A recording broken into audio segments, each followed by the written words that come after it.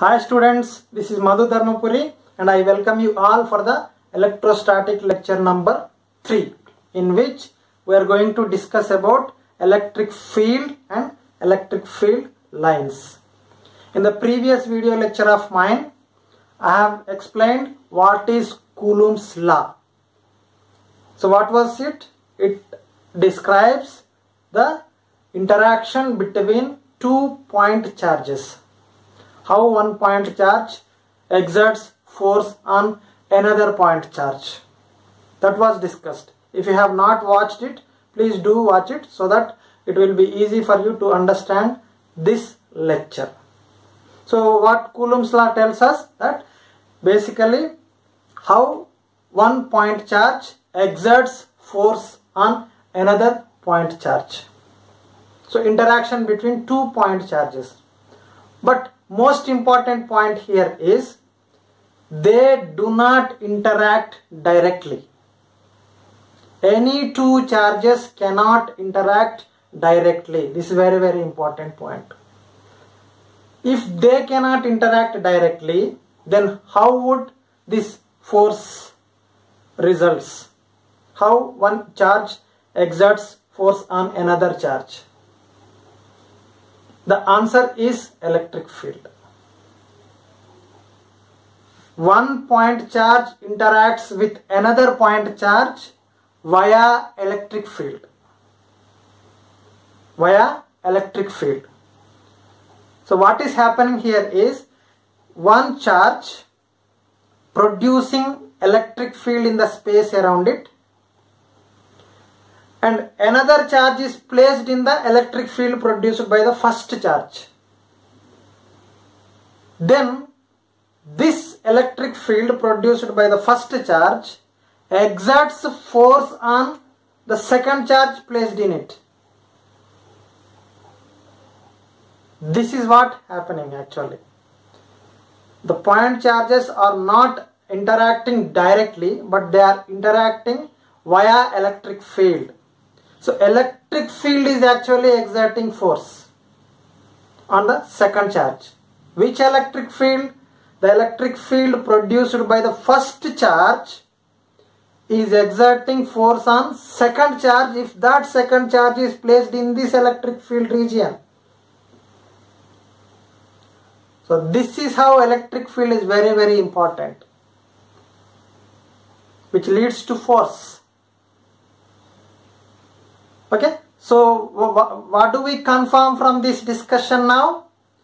Every electric charge produces electric field in the space around it. It's a region around a charge. That field, that region, that space which can influence the other charge if it is placed in it is called as actually electric field. But how much it is, up to what distance from the charge, that you can calculate by using electric field strength at that particular point, which is a vector quantity. We can also calculate how much is it using a scalar quantity like electric potential, but we will discuss about electric potential in the other lecture. But as of now, let us confine our discussion to electric field. Electric field strength, by using electric field strength, which is a vector quantity, we can describe or explain how much is the electric field produced by a charge. Okay, so as I said, electric field strength will tell us about the strength of the electric field around the charge. What we can say is, for example, if plus Q is the charge producing some electric field in the space around it. So I am bringing another test positive charge. So moving it in the space around this. See, electric field is produced by this.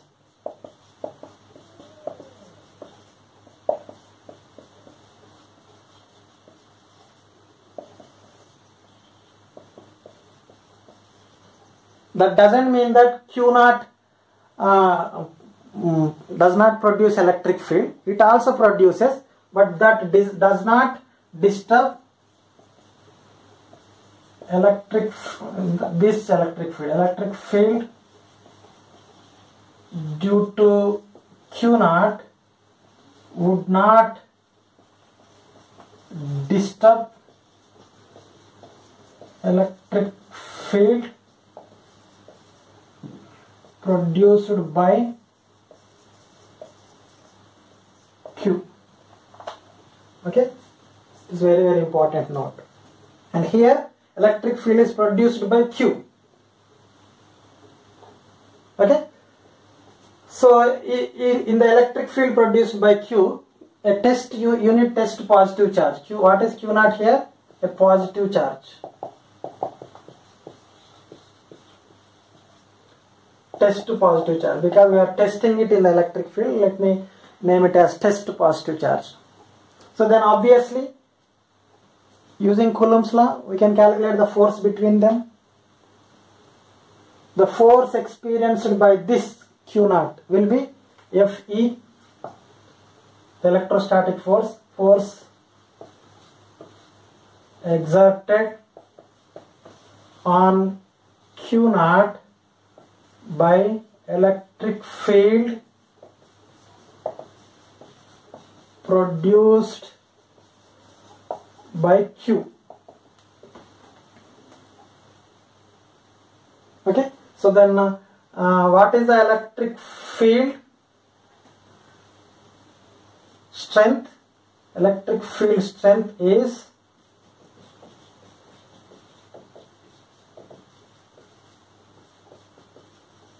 electric field strength at any point. We denote it with E bar.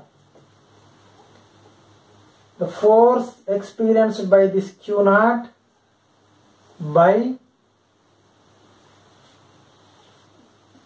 the test positive charge. You can say that force experienced by unit test positive charge.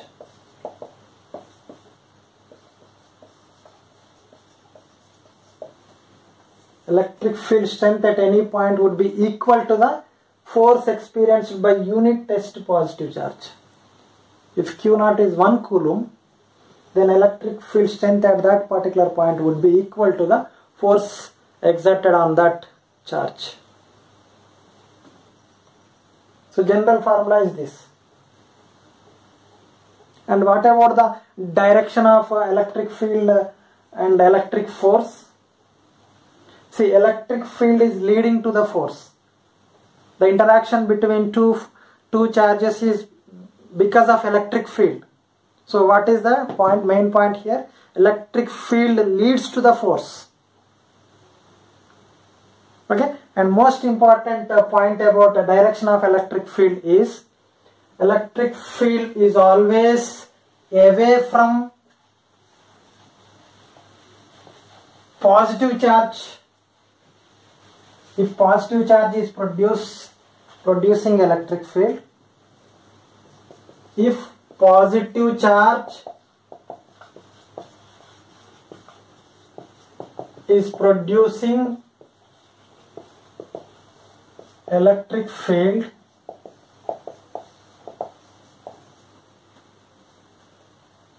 then electric field direction is always away from it.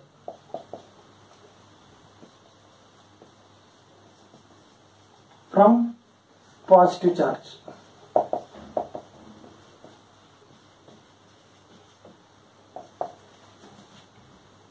Okay, Similarly, if negative charge, because any type of charge can produce electric field, if negative charge is producing electric field,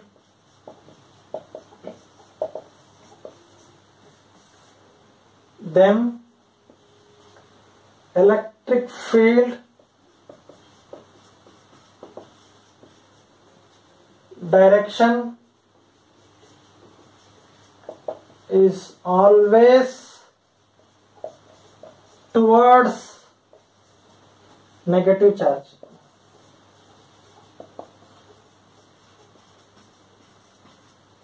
You can say if this is the plus Q, the electric field produced by it would be this. If this is minus Q, the electric field produced by this would be this.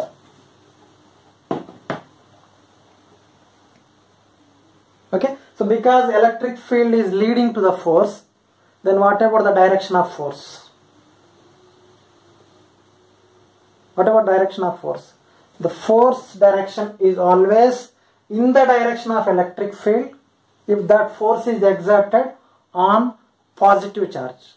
Okay, so let me add one point here.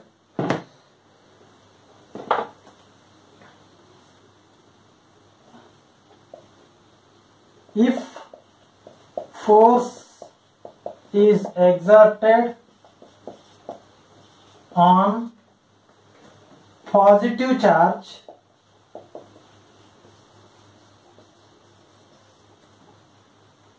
by electric field,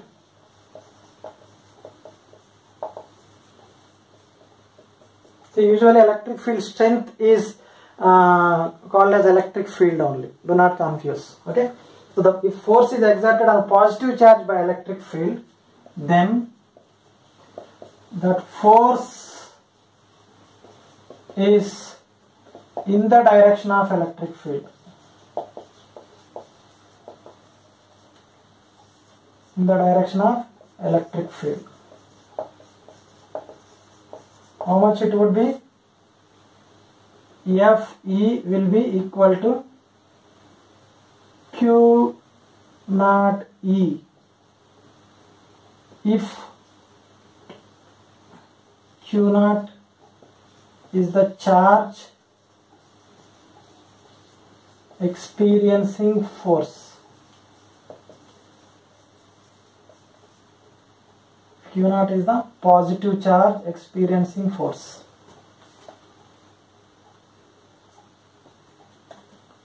Fe will be in the direction of electric field. Okay. Similarly, if force is exerted on negative charge by electric field, then the force is opposite to the direction of electric field. Okay. So let me write it here.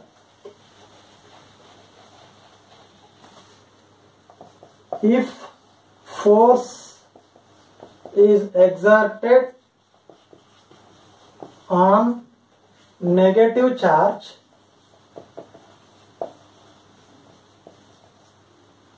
by electric field,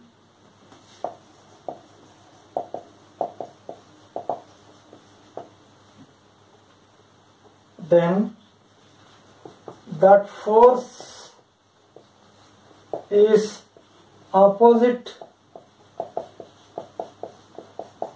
to the direction of electric field.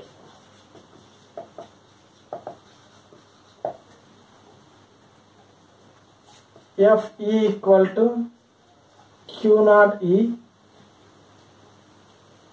Q naught here is negative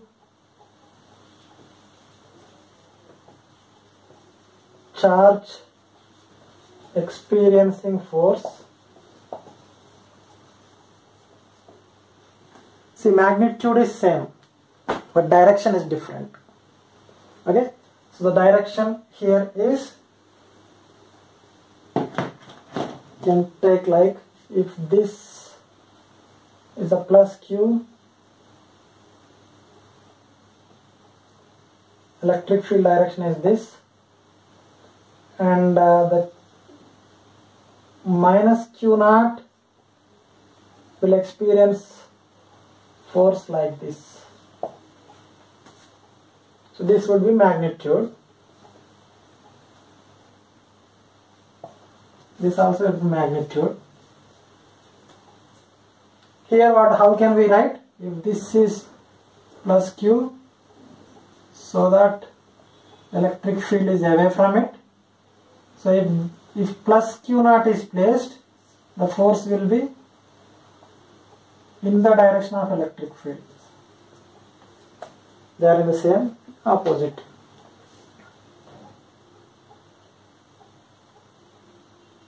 Most important points. Electric field is always away from positive charge towards negative charge. And force exerted on the positive charge would be in the direction of electric field. And force exerted on the negative charge would be in the opposite direction to the electric field. It's very, very important points. And now we have came to know that electric field is experiencing exerting force on other charge placed in the electric field, right? So now we will see that using this kind of interaction, using Coulomb's law, acting between the force acting between 2 point charges, we can calculate the electric field due to point charge. Okay, electric field due to point charge. So where I am going to take one charge plus Q is producing electric field, and another charge plus Q naught is placed, so that its electric field electric force will be this way. So if they are separated by some distance r, okay, so the electrostatic electric force E Fe on Q naught due to electric field produced by Q is Fe equal to, now let me write it as in with the direction itself, 1 by 4 pi epsilon naught Q naught by R square from Coulomb's law.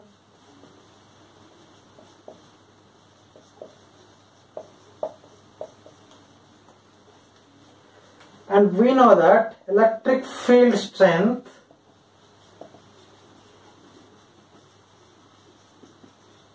at any point is force acting on unit positive charge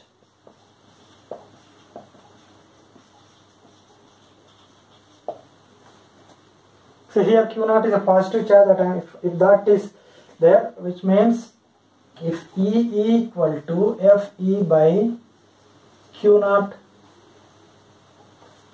then electric field strength would be 1 by 4 pi epsilon naught Q by R square. So this is electric field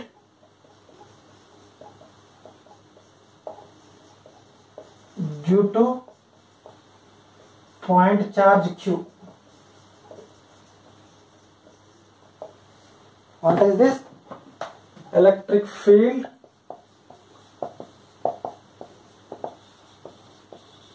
due to point charge.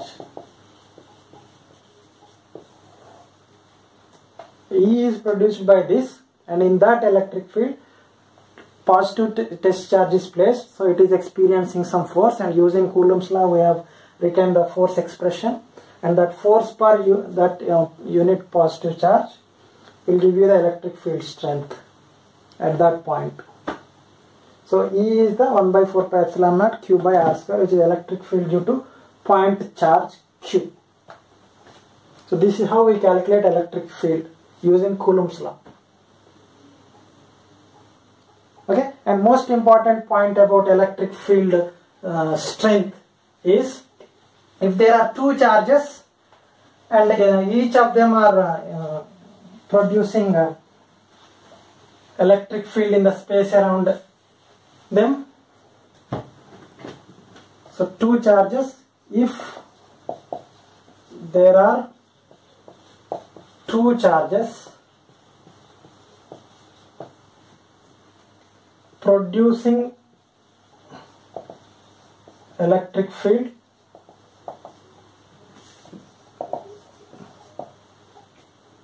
right? If E1 is the electric field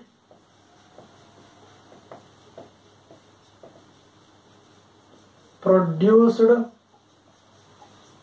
by Q1 at a point,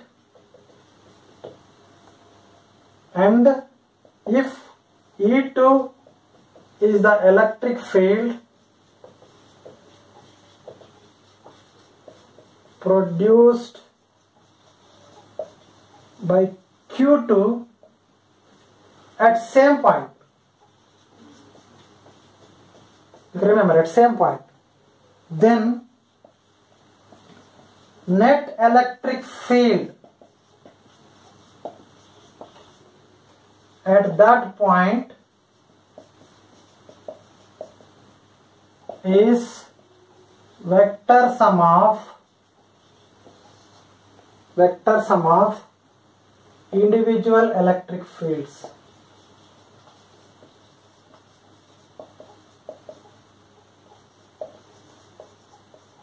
It's very, very important.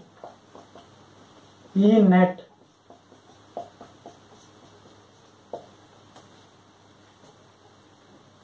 if the charge distribution is continuous, you can take integration. You can add the electric fields due to every charge. Okay, every small element from that distribution of charge. But in general, if there are two electric fields at the same point due to two different charges, then the net electric field can be written as the vector sum of those two individual electric fields. E net equal to E1 plus E2. Okay, so now we will see about electric field lines. So now we will see electric field lines. These are imaginary lines drawn in electric field so that the tangent drawn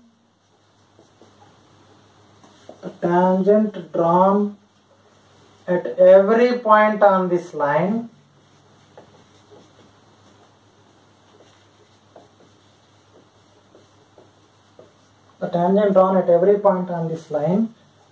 gives us direction of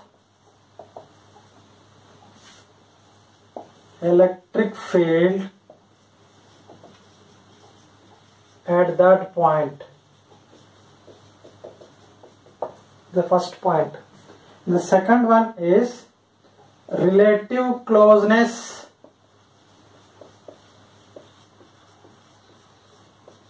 between electric field lines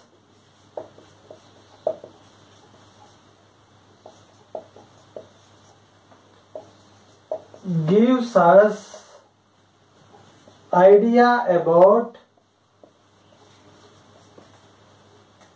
intensity of electric field strength. Intensity of electric field strength means how much it is. See, for example, if this is an electric field line, at every point a tangent is drawn so that it gives you the direction of electric field. That is first point. Okay, So the second point is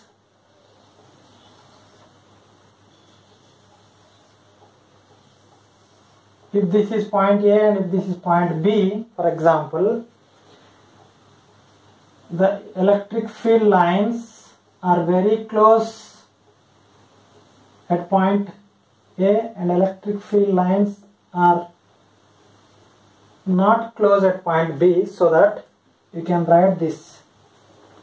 Intensity of electric field at point A is greater than intensity of electric field at point B. The second one, relative closeness between electric field lines gives us idea about intensity of electric field strength.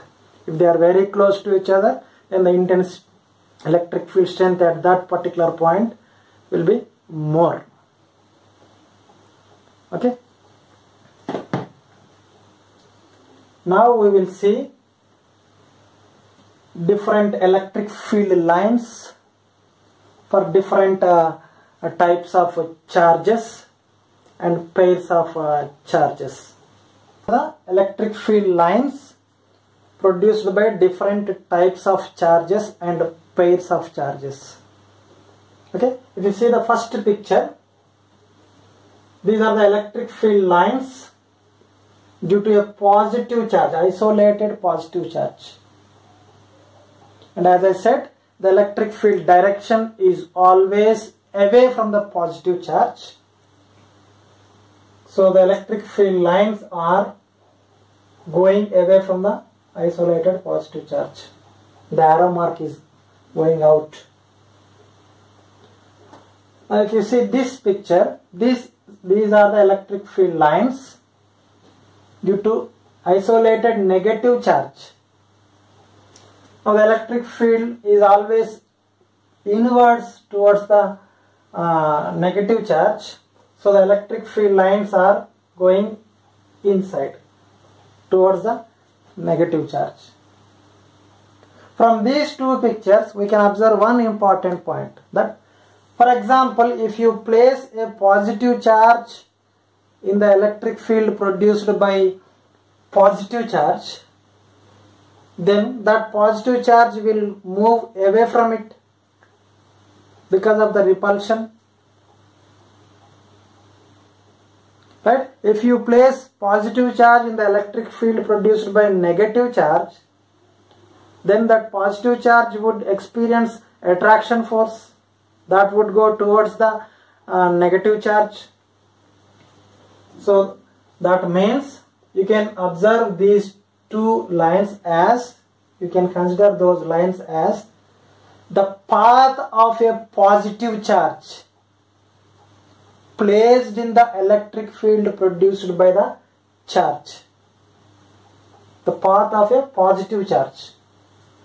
So electric field lines are also defined as the path of the positive charge in the electric field.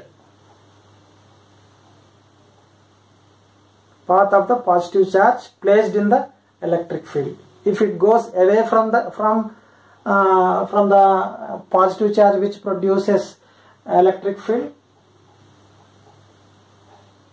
then the path will be like this, and the negative charge would approach, if the positive charge would approach negative charge, if negative charge is the source of electric field, then the electric field lines will be like this. So path of the positive charge can be considered as the electric field line. Okay, so now if you see, I have taken two charges, two opposite charges. Okay, now the electric field lines are going out from positive charge and entering negative charge. You see the combination of these two, going out, going in. Okay, so arrow mark is towards negative charge, outwards from positive charge. Now this, you can see two same kind of charges opposite to this case. They are not forming closed loops. See, from positive charge they are diverging like this, from another positive charge they are diverging like this, going away from the positive charge. Similarly, this same kind of charges, but this time negative charges. The electric field lines would go inside towards the negative charge, just opposite to this. And the last point, the last example is very important. I have taken plus 2q charge here and minus q charge here. The magnitude of the charge is different, 2q and q. In that case, what happens is, not all the lines that are coming from the big charge entering the small charge. For example, if 100 lines are coming out from 2q charge, then only 50 lines would enter q charge. So this is how magnitude of the charge also plays one important role. Okay, so with all these discussions and from the pictures that we have seen till now, let us try to write some important properties about electric field lines. Okay, very, very important properties. The first point that we can write is, electric field line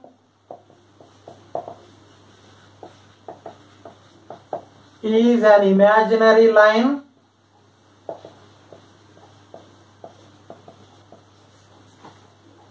drawn in electric field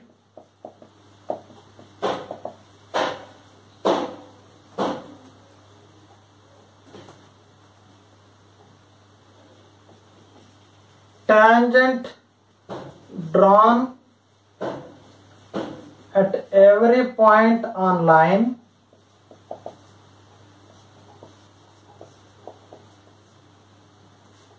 gives direction of electric field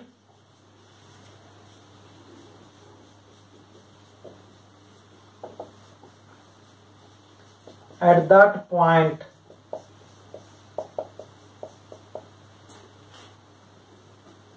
This line is also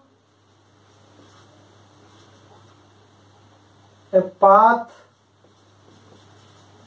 of positive charge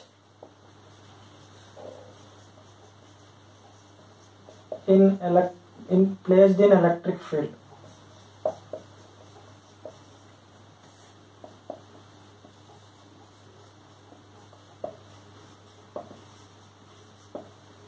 This line is also path of positive charge placed in electric field. And the second property that we can write is, electric field lines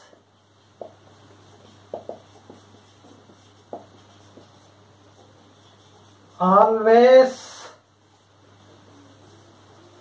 comes out from positive charge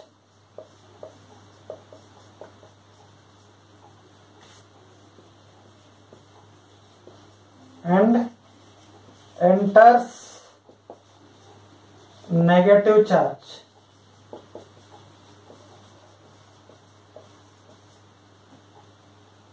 Enter negative charge, and they do not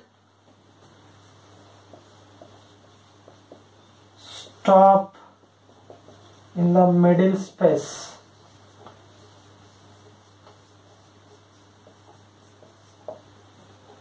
They do not stop in the middle space. They come out and they enter negative charge. They search for the negative charge. Okay?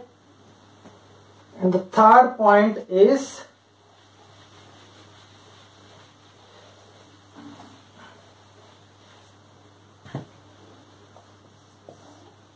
If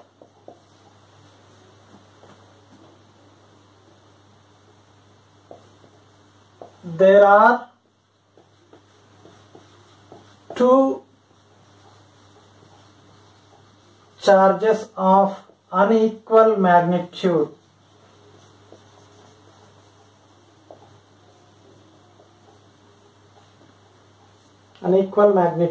then not all the lines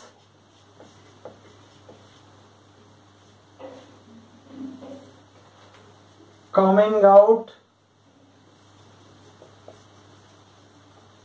from big charge enter small charge.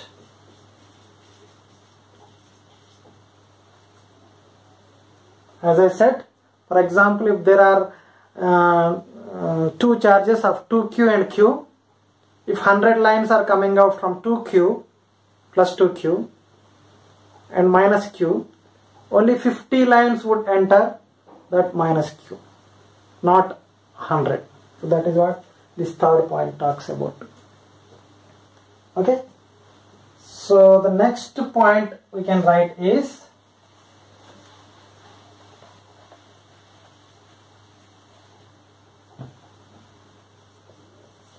in uniform electric field,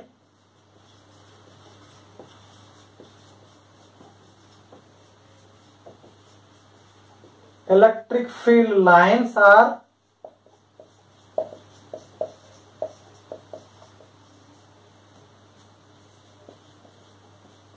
parallel, equidistant, and in same direction.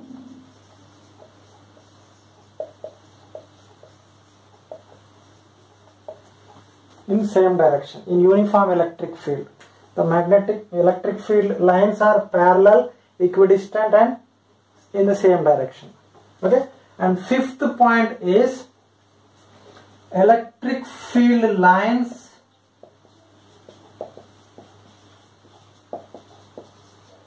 do not intersect each other. They never intersect each other. If they intersect,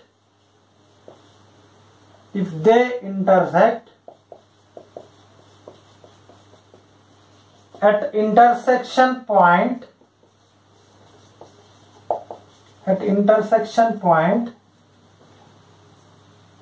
electric field would have two directions,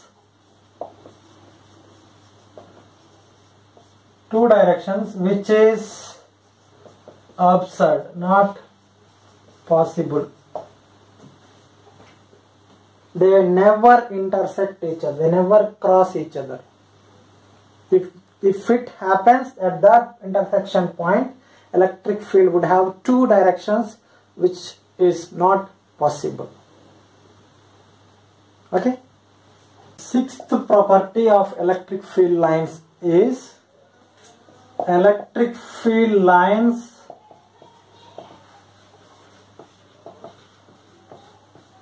can never form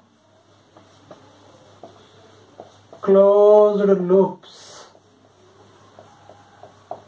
That is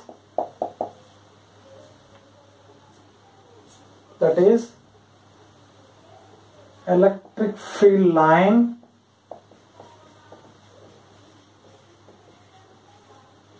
can never start or end on same charge. They never start and end on same charge. Okay. So these are the very important properties of electric field lines. So far in this lecture we have discussed what is electric field and what is the strength of electric field, and we have calculated the electric field due to point charge, and we have seen what are electric field lines, and some pictures of electric field lines for different types of charges, isolated charges and pair of charges. And finally we have discussed 6 important properties of electric field lines. Hope you have understood. If you have any doubts regarding this lecture, you can put your doubts under the comments section so that I would be ready to solve your doubts. Thank you very much.